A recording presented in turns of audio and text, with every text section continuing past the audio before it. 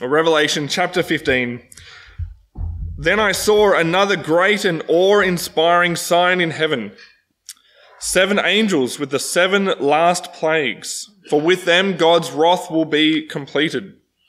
And I also saw something like a sea of glass mixed with fire, and those who had won the victory over the beast, its image and the number of its name, were standing on the sea of glass with harps from God. They sang the song of God's servant, Moses, and the song of the Lamb. Great and awe-inspiring are your works, Lord God, the Almighty. Just and true are your ways, King of the nations. Lord, who will not fear and glorify your name? For you alone are holy. All the nations will come and worship before you, because your righteous acts have been revealed. After this I looked, and the heavenly temple, the tabernacle of the testimony, was opened. Out of the temple came the 7 angels with the 7 plagues, dressed in pure, bright linen, with golden sashes wrapped around their chests. One of the 4 living creatures gave the 7 angels 7 golden bowls filled with the wrath of God, who lives forever and ever. Then the temple was filled with smoke from the glory of God and from his power, and no one could enter the temple until the 7 plagues of the 7 angels were completed. Then I heard a loud voice from the temple saying to the 7 angels, "Go and pour out the 7 bowls of God's wrath on the earth."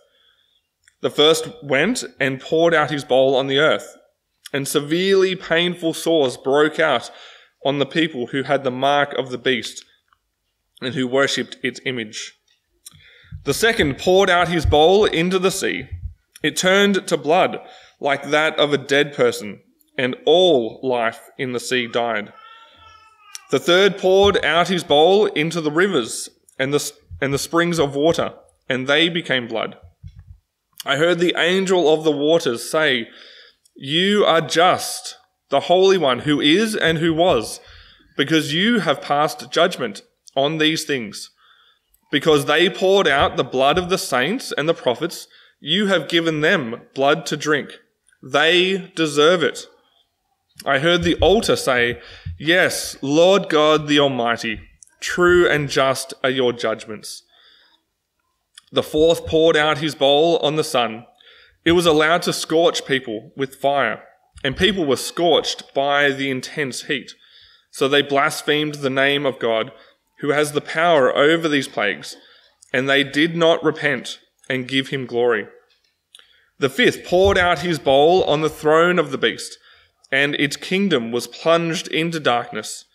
People gnawed their tongues because of their pain, and blasphemed the God of heaven because of their pains and their sores, but they did not repent of their works. The sixth poured out his bowl on the great river Euphrates, and its water was dried up to prepare the way for the kings from the east. Then I saw 3 unclean spirits like frogs coming from the dragon's mouth, from the beast's mouth, and from the mouth of the false prophet. For they are demonic spirits performing signs, who travel to the kings of the whole world to assemble them for the battle on the great day of God the Almighty. Look, I am coming like a thief. Blessed is the one who is alert and remains clothed, so that he may not go around naked and people see his shame. So they assembled the kings at the place called in Hebrew Armageddon. Then the 7th poured out his bowl into the air, and a loud voice came from the temple, from the throne, saying, "It is done." There were flashes of lightning, rumblings and peals of thunder, and a severe earthquake occurred like no other since has been on the earth. So great was the quake. The great city split into 3 parts, and the cities of the nations fell. Babylon the Great was remembered in God's presence. He gave her the cup filled with the wine of his fierce anger. Every island fled, and the mountains disappeared. Enormous hailstones, each weighing about 100 pounds, fell from the sky on people, and they blasphemed God for the plague of hail, because that plague was extremely severe. This is the word of the Lord. Thanks be to God. I wonder if you've heard this cry go up. It's not fair. Why does he get that? I didn't act that bad. That consequence isn't right. Where's the justice? From the cricket, or from the cafe to the cricket pitch, or the footy field to the federal court, this notion permeates our society in small and unimportant ways to complex and significant ways, from kids to whole countries. I wonder where you've heard it. It's not fair. Where's the justice?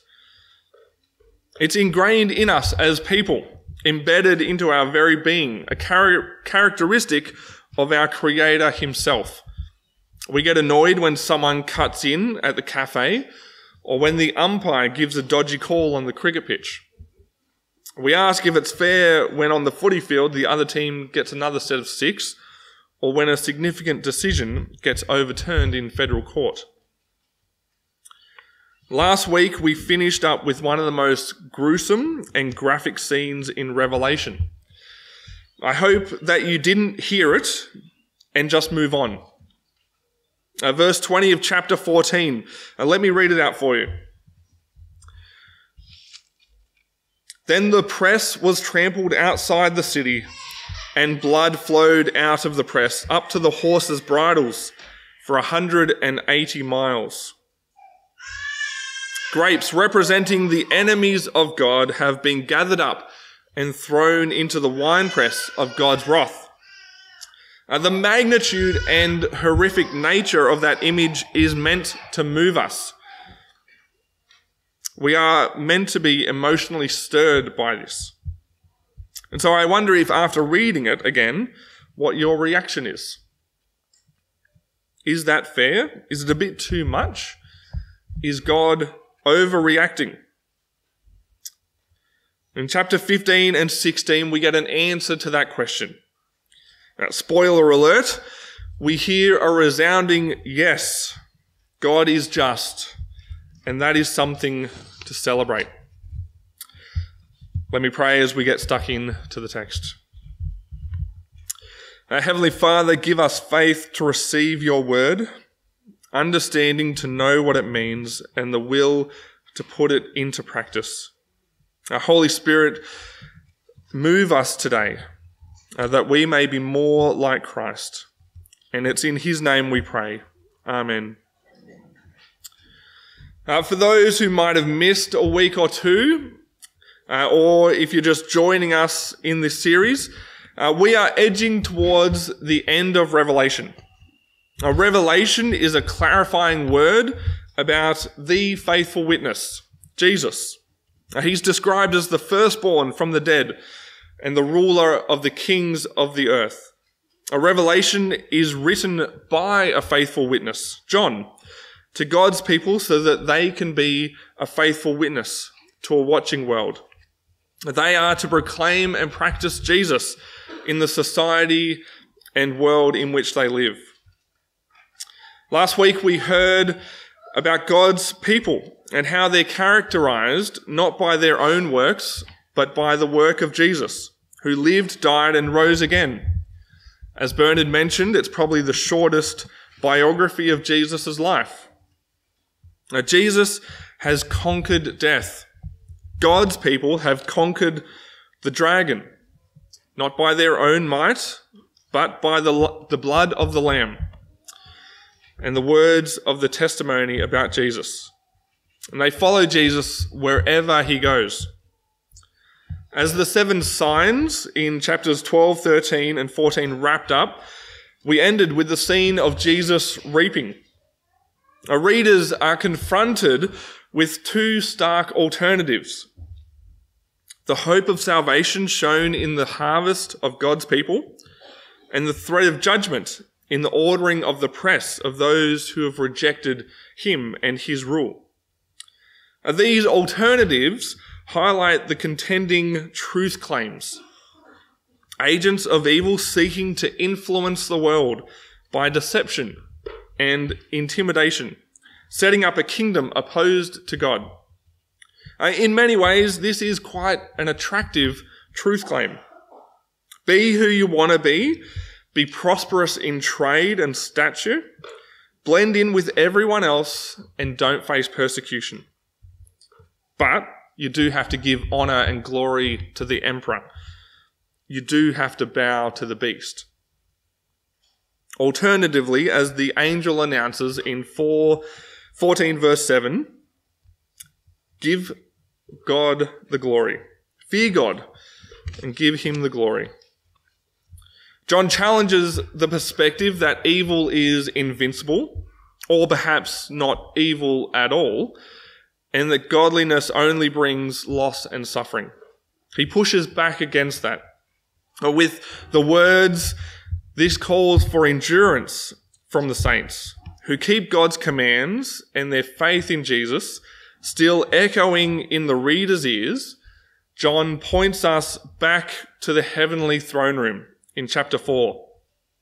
Verse 1 of chapter 15, then I saw another great and awe-inspiring sign in heaven.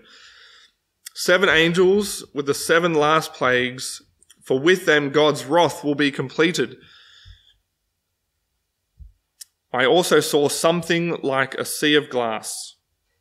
John sees another great and awe-inspiring sign. He says that God's wrath with these bowls will be completed. If the previous cycles of judgment were the initial slides of an overhead projector, then the 7 bowls of God's wrath will be the last slide overlaid on the top. Or what's the effect? What's the purpose? Or what's the response from those who hear it? Well, as John says, before we even get to the next cycle of judgments, we hear a song coming from the throne room of God. I don't know about you, but wrath, judgment, and celebration are not normally something that I would put together. And yet this is what John sees. As readers, we are transported back to chapter 4, when we were first introduced to the heavenly throne room. And we're told that John sees something like a sea of glass, but this time it's mixed with fire. He sees those who were described only last chapter, those who were victorious over the beast, its image, and its number. In the face of the threat of the dragon, the beast, and the false prophet, we see that it really is a non-contest. Jesus wins, and his people are victorious. Before God, they sing the song of God's servant, Moses, and the Lamb. Verse 3, they say, great and awe-inspiring are your works, Lord God Almighty. Just and true are your ways, King of the nations. Lord, who will not fear and glorify your name? For you alone are holy. All the nations will come and worship before you, because your righteous acts have been revealed. This little song, while it may sound similar to the ones we've heard before, help us to digest what John has already described and to process what John is about to say. This little song is similar, but it is different. 2 phrases in particular stand out. Just and true are your ways. You alone are holy. We started by asking the question, is God's judgment and wrath on the world fair? Is it right that the countryside is flowing with blood for 180 miles? Now, this song answers that question. The song of Moses and of the Lamb say, yes, just and true are your ways. Up until now, God has been described in what could be described as power terms. You are sovereign. almighty, unique in purity, the one who forever was and ever will be, worthy to receive glory and honor and power. And so it's very important to take note when something new is introduced. It's only now that God is described as just. God is not overreacting. He is not vindictive or giving arbitrary sentences. Richard Borkham, a theologian who'd spent a lot of time on Revelation, says that the judgments are not capricious, one-off acts of a ruthless and unethical tyrant, but demanded by the very nature of this righteous and holy God. God is acting in accordance with his good and righteous character. The judgments don't raise questions about his goodness, but verify and uphold his righteousness. Just interesting to note, the word used for holy here, so holy in verse 4 and holy used in verse 5, is different from chapter 4, where God is described as holy, holy, holy, the threefold holy. That holy is more describing his uniqueness in purity. Here, holy is describing God's righteousness. For you alone are holy. You alone are unique in your righteousness. There is no wrong in what God is doing. And so there is a song being sung by those victorious over the beast, celebrating God's acts according to his character. God acted justly when he redeemed and rescued his people from the hand of Pharaoh. We're meant to connect these two. The events of the Exodus and the events of Revelation. It's a song of Moses and of the Lamb. The song echoes Moses' words in Deuteronomy that we heard read out earlier. What's already been described in the previous 7 judgments and the 7 signs already show God's justice and the righteousness of God. And it's worth celebrating. But it also means that the judgments that come next, so remember this song is just a prelude to the 7 bowls, these judgments are equally justified. They are a right response from God. Also, the treatment of the scarlet woman riding on the beast in the next section is justified. So 7 bowls. John sees 7 angels coming out of the temple dressed very similar to how Jesus was dressed back in chapter 1. Dressed in pure, bright linen with a golden sash. Now, they are delivering God's just punishments. They are pure in their action. Note again that there is no confusion as to where the judgments are coming from. They are from God himself. As with the previous judgments, hopefully you've become more and more familiar with the judgment cycles in Revelation. There is a pattern. Bowls 1, 2, 3, and 4 focus on the earth. 5 and 6 target the beast, and the 7th is a short yet glorious account of the end. So while, yes, there are patterns with these bowls as well, there is some differences. And so we're meant to take note of these differences. As Julie Andrews put it so well, let's start at the very beginning. It's a very good place to start. Chapter 16, verse 1, bowl 1. Then I heard a loud voice from the temple saying to the 7 angels, "Go and pour out the 7 bowls of God's wrath on the earth." The first went and poured out his bowl on the earth, and severely painful sores broke out on the people who had the mark of the beast and who worshipped its image. The second poured out his bowl onto the sea. It turned to blood like that of a dead person, and all life in the sea died. The third poured out his bowl into the rivers and the springs of water, and they became blood. The fourth poured out his bowl on the sun. It was allowed to scorch people with fire, and the people were scorched by the intense heat. The fifth poured out his bowl on the throne of the beast, and its kingdom was plunged into darkness. The sixth poured out his bowl on the great river Euphrates, and its waters was dried up, to prepare the way for the kings from the east. Now, these plagues are similar in nature to what has come before, but the intensity has increased. The seals were 1/4, the trumpets were 1/3.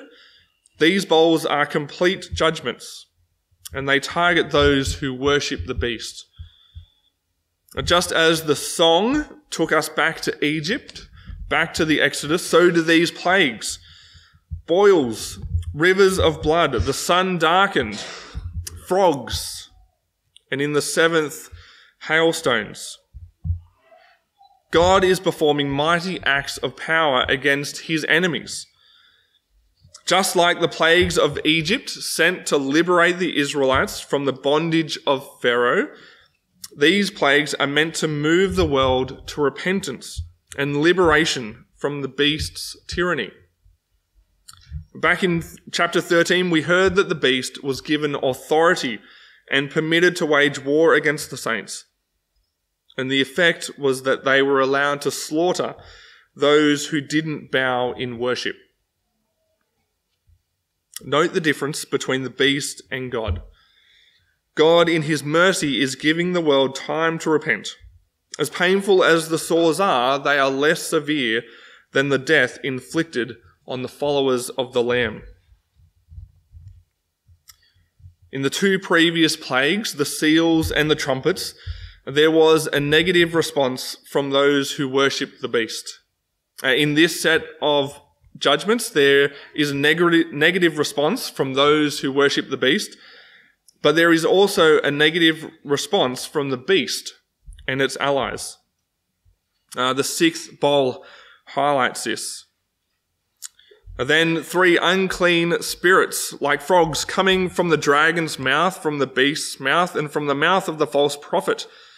They are demonic spirits, performing signs, who travel to the kings of the whole world to assemble them for the battle on the great day of God the Almighty. Rather than surrendering in light of their coming defeat, they intensify their opposition and gather together for battle. The seventh bowl brings the judgments to a close. It's poured out into the air, usually where evil spirits were thought to live. And a loud voice is heard from the temple, from the very throne, saying, "It is done." Babylon the Great was remembered in God's presence. He gave her the cup filled with the wine of his fierce wrath. John is about to revisit and unpack what it means for God to remember Babylon the Great in the coming chapters. So this week, have a read of those chapters. If you thought things were weird already, they get maybe even stranger. It makes for good reading. 7 bowls of wrath poured out on the earth, and with them God's wrath is complete. So what's the response? Within these bowls of wrath, there are 2 responses. One we have become familiar with, I think. Those afflicted blasphemed the name of God, who has the power over these plagues, blasphemed the God of heaven because of their pains and their sores. They did not repent of their works or give glory to God. They are not silently obstinate, but declare their loyalty to the beast, even under affliction. I think when we read this, it's meant to be horrible and heartbreaking. These people are in agony, gnawing their tongues because of their pain. Is this really fair? Is this just? Like I said, there are 2 responses. pain, agony, blasphemy, a refusal to repent. And then there is celebration. Not celebration at the misery of those suffering, but celebration at the goodness and righteousness of God. Nowhere previously in the judgment cycles has a comment been made of God interrupting the judgments, a God who is bringing forth these judgments. In verse 5 of chapter 16, the judgments are paused, again to highlight what God is doing is right. Now, the third bowl, I heard an angel of the waters say, "You are just, the Holy One, who is and who was, because you have passed judgment on these things. Because they poured out the blood of the saints and the prophets, you have given them blood to drink. They deserve it." If one declaration wasn't enough to grab the listener's attention, it's quickly followed by another. And this one, John hears from the altar. "Yes, Lord God the Almighty, true and just are your judgments." The repetition reassures the readers of the rightness, the validity, and the goodness of God's judgment. The question of how long until you judge those on the earth and avenge our blood that was raised from the souls under the altar in chapter 6 have been answered. With the completion of the 7 bowls, God's just judgments will be complete, and those who have died following the Lamb will be vindicated. The justness of God is seen in his judgment. His justice and righteousness are so closely connected that for God to be righteous, he must judge, and his judgments confirm his goodness. Are God's judgments capricious and overreaction? The song of Moses and the Lamb, the angel, and the altar all testify that God's acts are just and right. If God were not to act, that would be unjust.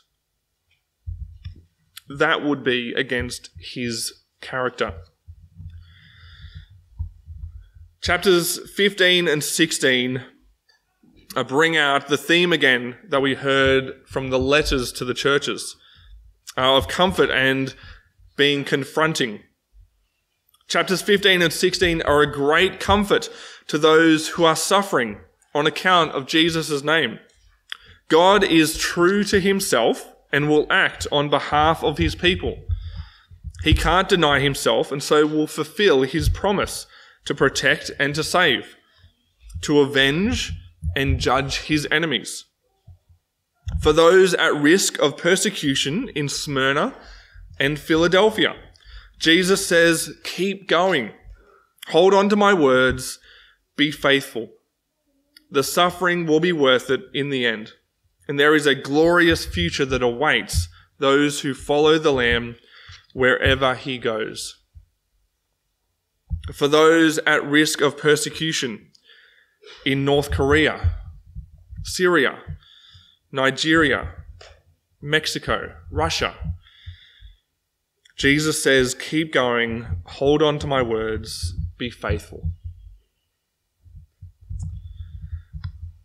But for those who are at risk of blending in, compromising, or assimilating, these words in chapter 15 and 16 come with a very sharp warning. To those who have rejected God's good rule and worshipped the beast, assuming that God's wrath will either not come or surely it won't be as harsh as it seems, be warned. God is true to himself and will act on behalf of his people. He can't deny himself, and so will fulfill his promise to protect and save those who submit to the rule of the Lamb. He will avenge their unjust deaths and judge his enemies most severely and completely. God takes sin and rebellion very seriously, and his just wrath will come. Jesus himself interjects in the sixth bowl as the beast with the earthly rulers gather together against God. He warns the readers that his coming will be swift, like a thief, and at an unknown time. He says, "Look, I am coming like a thief. Blessed is the one who is alert and remains clothed, so that he may not go around naked and people see his shame. Be prepared," he says, "lest you be found naked and ashamed." This warning is the same warning that he gives to God's people in Sardis, the rebuke that he gave to them in the letters. So maybe the question shouldn't be, is God just? But rather, like God, do we take sin seriously? Do we take God's wrath seriously? Do we celebrate God's judgment of sin? Does the impending wrath of God on our sinful world spur us on to tell those around us to fear God and give him glory, because the hour of judgment has come? Worship the one who has made heaven and earth, the sea and the springs of water. Worship Jesus, who loves you and has set you free from your sins by his blood. Let's pray.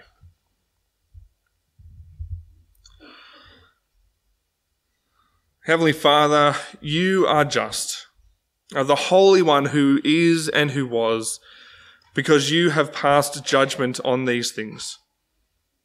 Yes, Lord, God the Almighty, true and just are your judgments.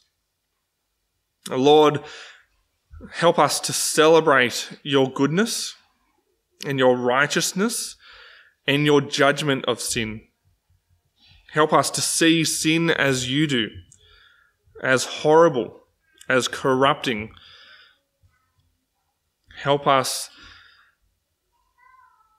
to bear witness to you faithfully, to keep going in amongst suffering and persecution, knowing that the reward for being faithful to you will be great. Heavenly Father, help us to follow the Lamb wherever he goes, knowing that you have got your glory and our good in mind. Amen.